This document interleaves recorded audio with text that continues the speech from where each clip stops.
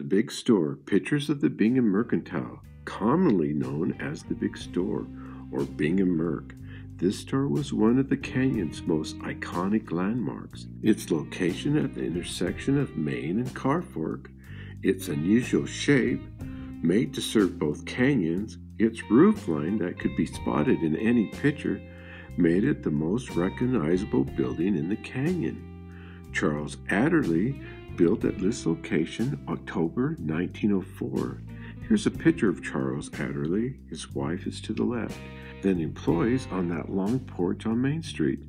This spot became a gathering place, band concerts, campaign speeches.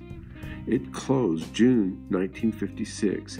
It was raised January 1957. This spot would just turn into a parking lot.